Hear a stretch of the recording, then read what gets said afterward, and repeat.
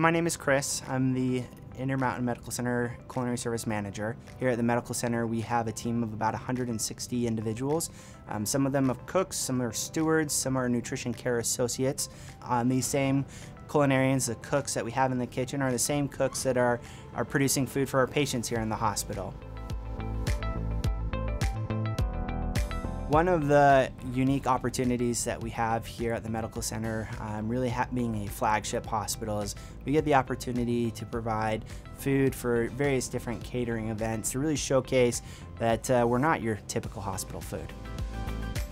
We had the opportunity to participate in the Road Home. The Road Home and the Chili Affair is to donate funds and raise awareness to the community for those individuals who aren't fortunate to have a sustainable housing. With the pandemic, there was a brief pause on our participation, so we really wanted this opportunity as our first year back to really showcase what we're capable and have a good showing. Los executive chefs nos entregan una receta, nos dicen esta es la receta que vamos a hacer y vamos a hacer un poquito de garnish aquí y allá. Este evento en particular era muy especial porque era para 2.000 personas, entonces teníamos que encargar la comida con tiempo. Empezamos la preparación 2 semanas antes del evento. Sin embargo, teníamos la presión de que Intermountain siempre que va gana. Entonces era nuestra primera vez cocinando y sabiendo que teníamos que volver con un trofeo para no quedar tan mal. Cooking the chili, delegating was really easy. We were mise en place out very beautifully. What it means is having everything in place. So you want to have all your ingredients ready, you want to be completely ready to succeed. I started probably 2 or 3 days ahead of the 3 days that we started on the chili. We brought in 500 pounds of pork, and it took us about 3 batches to cook it all. It took us 3 full days to make this chili. Yeah, we're pretty competent people in the kitchen, so we just got to work and prioritize batches of items.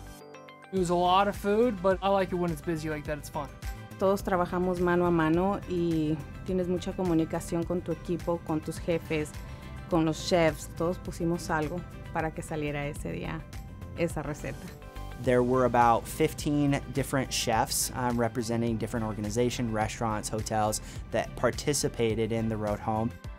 It was the patrons who visited the event, about 2,000 individuals who came around to each of the stations and then voted on what they felt was the spiciest chili or the best chili overall or the most original.